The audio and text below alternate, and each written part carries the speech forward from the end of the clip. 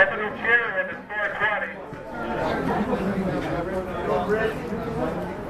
Hey. I need to borrow your lighter.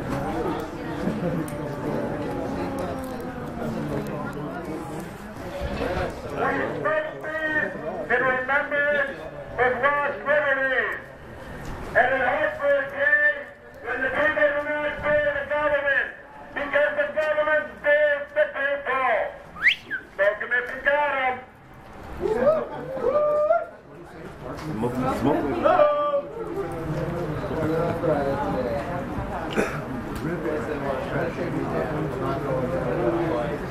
For cannabis' sake.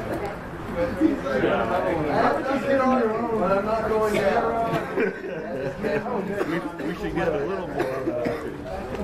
Here, would you like it?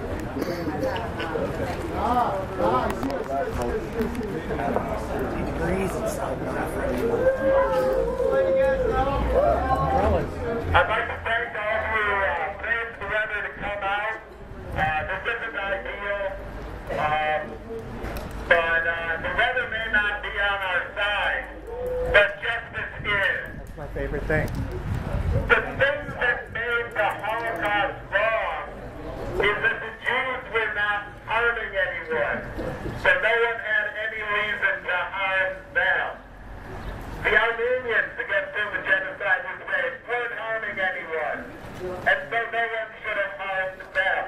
Well, pot smokers in America are not harming anyone, except arguably themselves. And everybody thinks that their lifestyle is better than your lifestyle, or they would adopt yours. It's bad for you is not enough reason to put people in prison.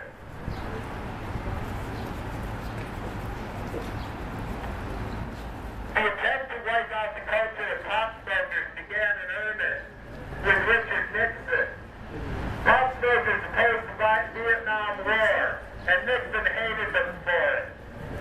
He criminalized them and imprisoned them basically for political reasons. And this has gone on to this day. I myself spent a year in jail, arrested by the terrorism task force because I was a political activist and because I associated with political activists. That's not how America's supposed to be. I'm not going to stand and yell at you guys for a long time because, bullhorn just isn't the tool for pleasant discourse. But I do want to say that we're out here, we will be out here, hopefully with a lot more people next year.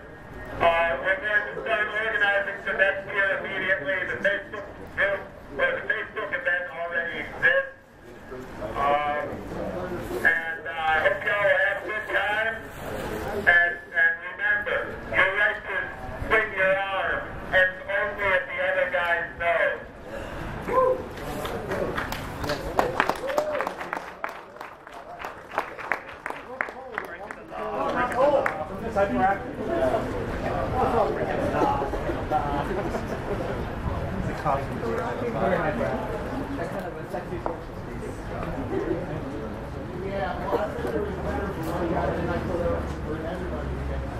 People serving and protecting us are just driving by.